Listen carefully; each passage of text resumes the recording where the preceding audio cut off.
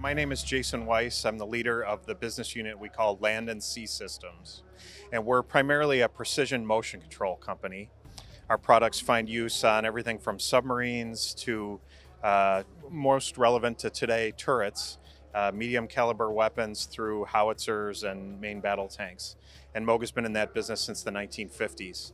And today we're supplying more integrated up to and including complete weapon systems. So we're highlighting our flexible mission platform here, or FMP, and really over the last few months we've started to focus primarily on the air defense mission. The principle behind this product is being able to bring weapons like this is a Thales rocket that we're showing here, or an APKWS rocket, or one of the weapons that's important in air defense, all the way down to the platoon level, where this can be integrated on something as simple as a Humvee or a JLTV trailer, or even on a pallet, and put at the front lines where there are drone threats or other air threats that warfighters need to be defended from.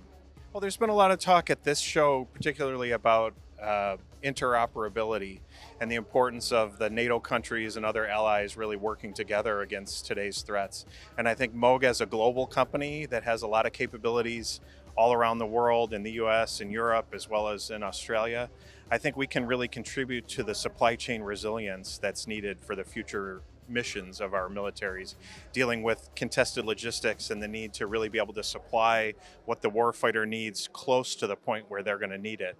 I think that's something we can really contribute to, and that's going to just become more and more important as time goes on.